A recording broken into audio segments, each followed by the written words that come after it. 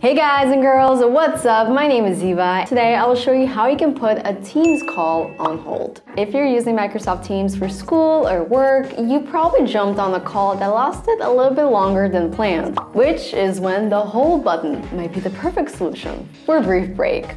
You'll be happy to hear that Microsoft Teams does, in fact, offer such an option, and the reason you might have missed it is that it's not really displayed right on the screen. Before we dive into the steps, you should know that the hold button only works for calls and not for meetings. So keep that in mind. Okay, let's dive into the video. So to put a Teams call on hold, this is what you'll have to do. So if you're using a desktop computer, you join the call, and from the home screen of the call, click on the 3 horizontal dots right next to participants.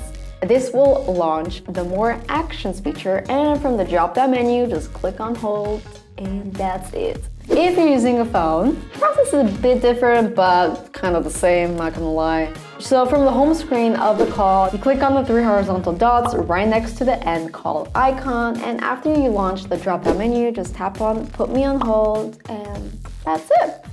So once you put the call on hold, every participant will receive a notification that the call has been put on hold. So to continue the call, click on Resume. Also, none of the participants, including the one that initiated the call, will be able to hear or see anything.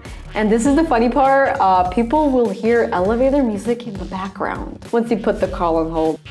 And that's it! It was easy as that? It was that simple? Thank you guys so much for watching. Be sure to like this video, subscribe if you're new here, and I'll see you guys in my next video. Bye.